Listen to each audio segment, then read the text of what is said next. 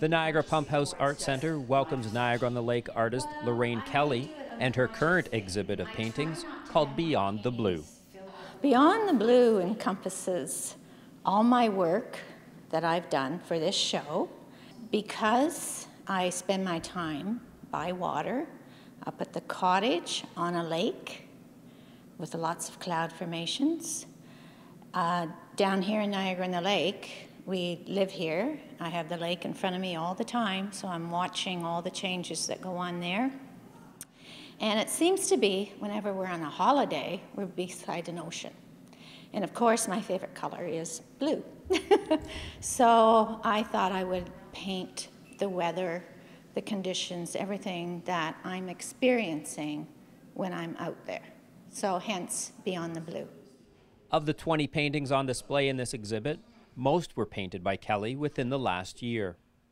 One inspiration came from a trip out in Nova Scotia we did 2 years ago. And the paintings behind me, those are from Nova Scotia. And the tidal bore was a very powerful scene to look at. And I wanted to paint it, and it finally came to me for this exhibition. I know what I want to do, and I did it, and it came together in a couple days. Beyond the Blue includes many locally inspired paintings of nature as well.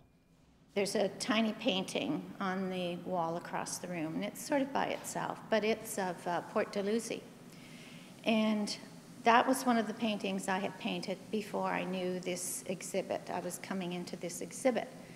And now it has a different meaning because the pier at Port Dalhousie is now closed. So it is called Port Dalhousie, but I also added to the title, The Last Walk. I do, again, blend all my colors on the canvas. I think you get more interesting looks that way. You get maybe the pure color out of the tube in one line, and then down below it you have your beautiful mix that you're mixing with another color. So you get your interest that way. It's just not a boring blue. There's other colors in that. This is Lorraine Kelly's first exhibit at the Pump House, and she's excited for the public to see her art. What I would like them to take away is the feeling that you get when you are painting. When artists look at a scene, there's a center of interest or something that makes you want to stay there and linger and look and maybe paint it.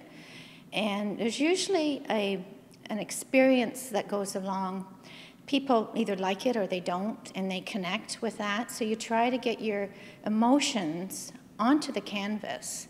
And the greatest thing for me is when I come into a show and I see somebody looking at a painting, and I'll say, what are you experiencing looking at this?